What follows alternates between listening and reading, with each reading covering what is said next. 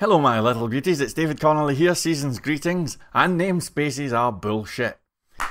I have here an Amazon Kindle first generation. Now, I think this could be the best Kindle that they ever made. This one has got speakers. Not only that, the screen is a perfect width for reading, fantastic ergonomic buttons, nice keys, it's a beauty. It's really great, you know. But you know, check it out. Empty battery. I have not switched this on for the best part of 10 years. Why is that? Well, it's because shortly after getting this, I got a hold of an iPad 2. And the iPad 2 is even better. It can let you pinch and zoom and change brightness and surf the web and everything. It's really cool. So I never really used this that much. I moved on to the iPad 2. But then something funny happened. This is the, you can see yourself there, can you? There we go. This is the BlackBerry Passport. Arguably the greatest phone ever made. Interestingly, the screen is roughly the same width as the Kindle, and it's got a square screen, and unlike the iPad, you could carry this one about and read books in the park or whatever, and for a while this became my device, and you know, for reading ebooks. And I wish they would make these again because it's a really great phone. I'm kind of into battery life. It comes in handy. So I actually didn't stick with that for quite as long as I should have, because unfortunately BlackBerry went under or whatever. So I ended up switching to this one for a while. You've probably never heard of this. This is a Wikitel, and at the time it had the most powerful battery on any phone, so this thing could work on any smartphone. This thing could work for a week at a time, no problem, and it was really good for reading. And then I discovered that I really liked reading on my MacBook Air. Turns out it's just nice, the weight, the screen, everything about it is nice, you know. So, this Kindle thing is not really a bad thing. It's just that I don't have room in my life for this particular thing. And it's exactly the same when it comes to namespaces. Namespaces solve a problem that, by my experience at least, does not exist. It's a hypothetical problem. And I think that the people who are so, how can I say this, so eagerly pushing, you know, we need to use namespaces for everything, I think that a lot of them don't really understand the nature of PHP. So let me give you a slightly patronizing lesson on how PHP works, because I think it's important to get this right.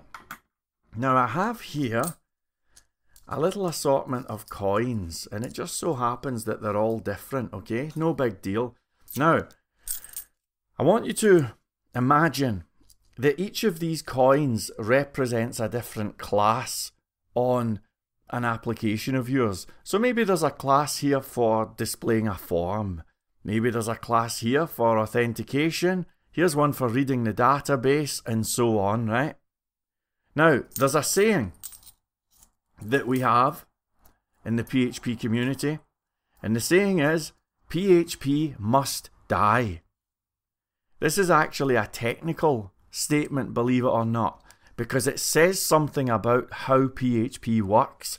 You see, when you make an HTTP request to a PHP website, what happens is the PHP application gets the assortment of classes that are required for that HTTP request, and it loads them up, and then PHP stops.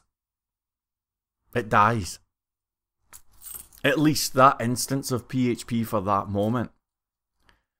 So, when you have a site, even if it's a really large application, let's say you've got an application with 100 classes in it. Well, you're not going to load up 100 classes when somebody arrives on a page. Surely, that would be a very poorly designed application. So typically what will happen is you'll have 5 or 6 classes maybe, And when somebody visits that page, the page loads and then it stops. You hit refresh, it loads and it stops. Now, what namespaces do is they offer a solution to the hypothetical problem of what happens if, when we're doing one of those loads, we've got two classes that have the same name. That's a legitimate problem that could happen. The thing is,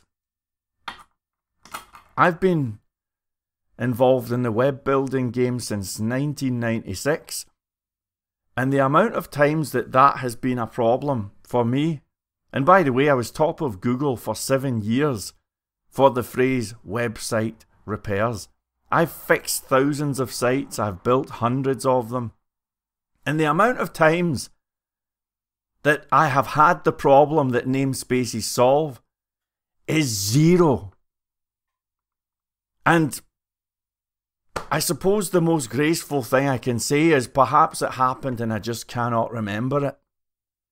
But I think that one of the challenges facing the PHP community right now is that there are certain developers who spend their time scuttling around the henhouse looking for a hypothetical problem to solve, and then when they solve it, it tends to be kind of over-engineered.